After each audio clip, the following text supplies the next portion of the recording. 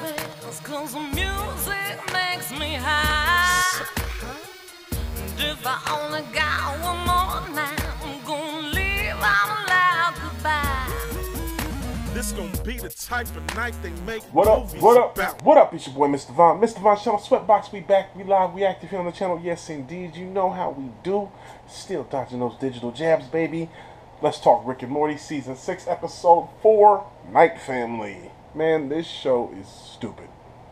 And I mean that in the best way possible with all positive praise. This show is ridiculous. So basically, the episode was about Rick has this device that makes it so when you're asleep, your unconscious self will get up and just do stuff. Whatever you need done, your unconscious self will do it while you still sleep and get the results of it, whatever. So Rick has it doing it. Rick has his night self doing crunches so he can get the six-pack abs, and Morty does too. That whole thing was ridiculous. This nigga Morty. Spoiler alert, by the way. I always gotta say it because I always forget to say it at the beginning of the video. Spoiler alert. When my guy Morty said, "Hey, you guys want to see something?" and he pulled out the bowling ball, it looked like he was about to pull out his dick, bro. I was like, "Don't you do it, Morty. I don't care. I don't care how good your abs is. Don't nobody want to see your dick, bro." But then he had Summer drop the bowling ball on his abs, bro. And he shot it back up. I was like, "You guys is doing the most.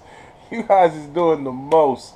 So man, it was so stupid. So the whole main plot of it though was, and this is how stupid it was. I think Summer's job was to do the dishes. I think Night Summer's job was to do the dishes. So then none of the Day family was cleaning their dishes. They were scraping their plates. So Night Summer. And here's the funny part, because the whole family got the night version of themselves. Beth learned to play the trumpet. Summer also learned to speak French, I think it was, French or Spanish. Forget the car alarm. I live in the city. What do you want? Jerry just started writing, just became friends with his night self, and they started writing each other pen pal letters, which was ridiculous. But that comes back to the story because Night Jerry ends up being their ally when the Night family turns on him, all because Rick didn't want to wash his dishes. So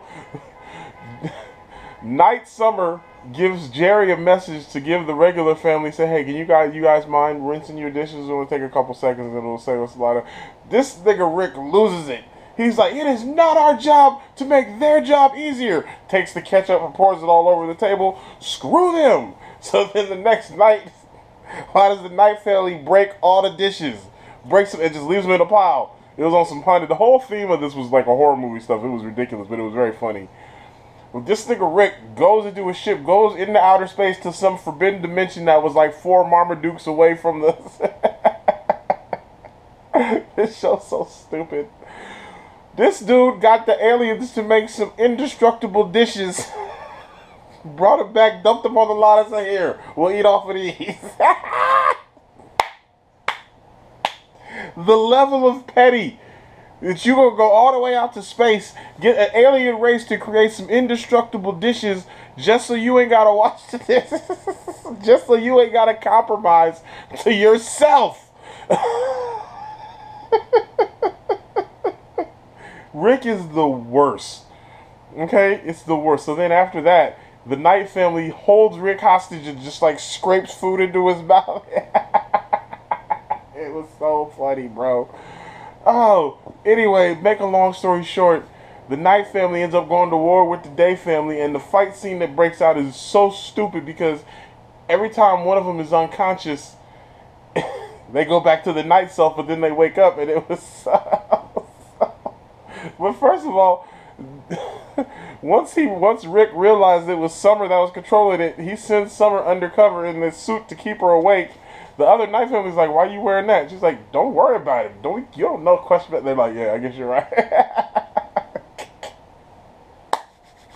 This show's stupid. It's so stupid. So yeah, so Night Summer's in there undercover with this big garbage bag suit on, and the night version of Rick locked him out of his lab, so he didn't have none of his tech, so he's just building stuff from scrap. He made this force field where you gotta lick some dirty eggs. It was so... I hate this show so much, but it's the funniest thing on television, bro.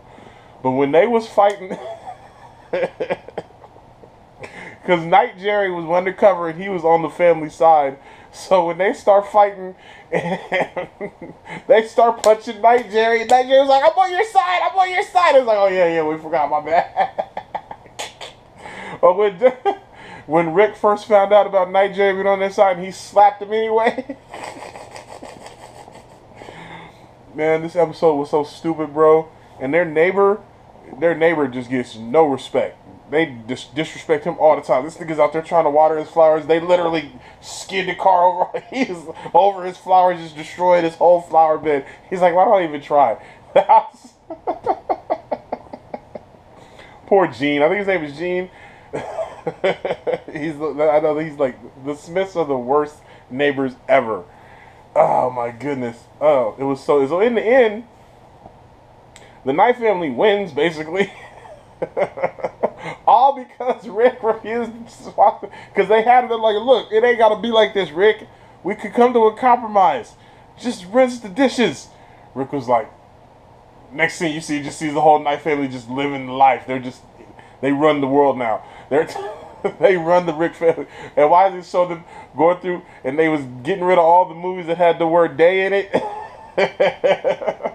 The movie they kept was Talladega Nights.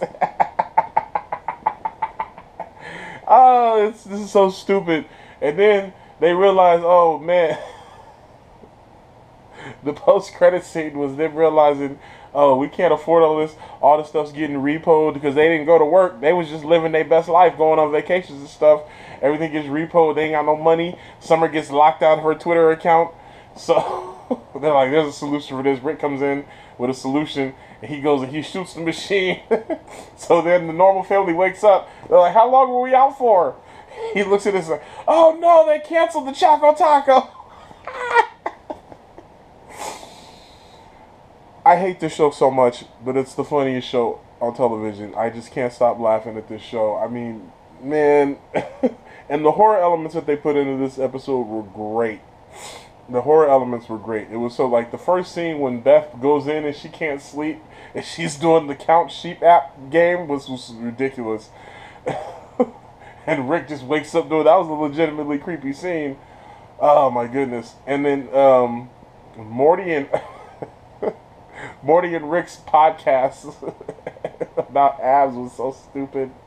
Oh, I'm so glad they were going to get Nancy Pelosi on the podcast.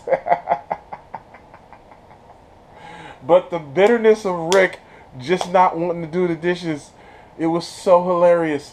Between that and them fighting Night Jerry and forgetting he was on their team, man, this episode was great. It was great. I loved it.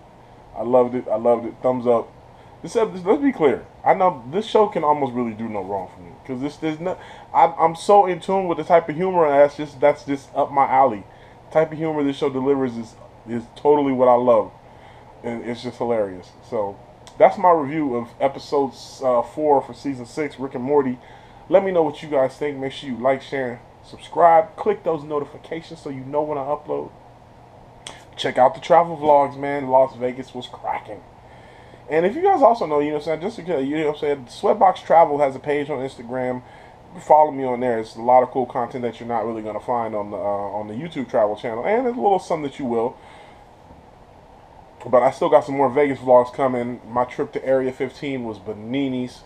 And we got some more stuff coming. So just make sure you lock to the channel, man. You keep it locked. We always got something active going on over here. Until next time, you know how we do. Peace. 100, y'all. I'ma go to the ends with you. I'ma go.